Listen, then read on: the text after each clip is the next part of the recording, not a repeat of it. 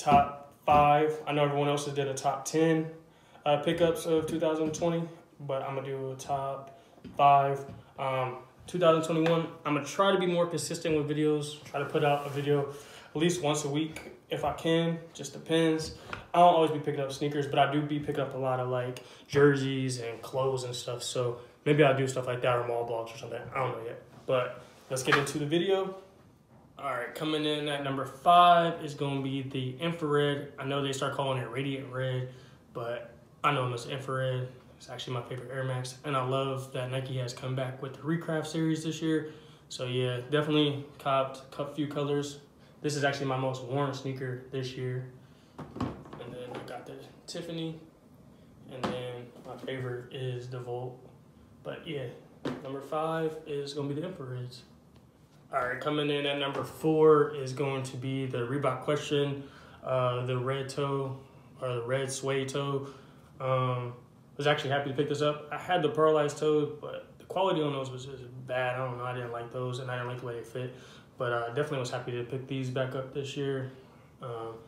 Yep, coming in at number 4. All right, coming in at number 3 is going to be the Neon. These kind of gave me some trouble this year, but I ended up finding a pair at Kicks Lounge, so shout out to them.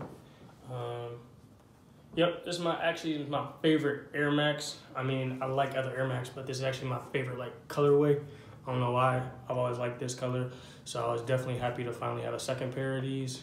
But yeah, coming in number 3, the Air Max Neon. All right, coming in at number 2 is going to be the alternate grape 5s. Definitely was going crazy for these. Grape 5 is actually like my top 5 Jordans of all time.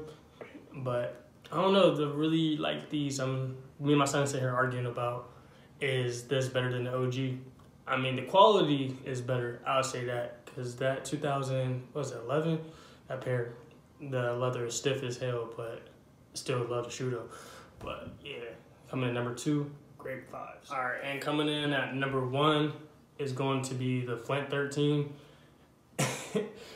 The reason why this shoe is, I've been wanting this shoe since like 2000 and, what was it come out, 2010? Yeah, 2010. So I had a chance to get those. But actually, the biggest reason is I bought these early, did my first video for YouTube with them. Pair was fake. So lesson learned, don't buy shoes early. But finally ended up getting a pair from Hibbets, and then I got a second pair at Finish Line. So yeah, do not buy shoes early.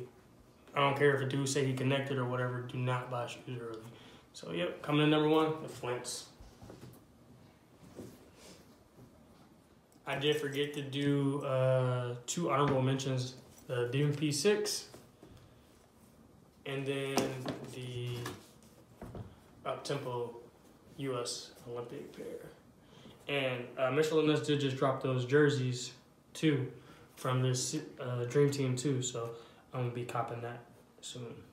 Make sure you comment, like, subscribe, and give me a follow on Instagram.